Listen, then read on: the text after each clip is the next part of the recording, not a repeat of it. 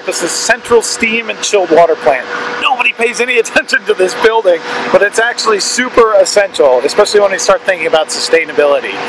This is where all of our buildings are centrally heated and cooled.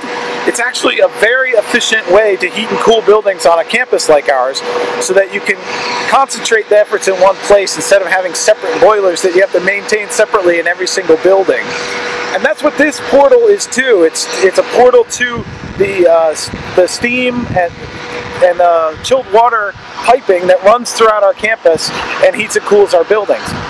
But what's really important from a sustainability perspective here is that this is the only place on campus where we're burning a whole lot of fossil fuels even to this day.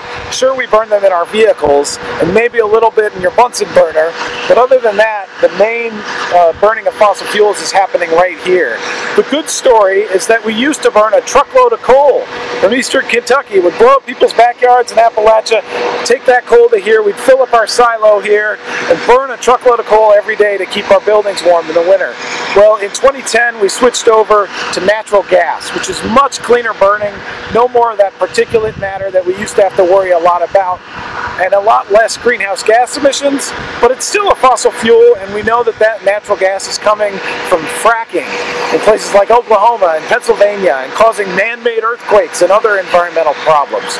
We need to move away from natural gas, and ultimately the kind of solution we probably need for this thing is a biodigester, where we're taking organic wastes and sewage and putting them in an anaerobic environment, making methane that we then use to spin the turbines or make the heat.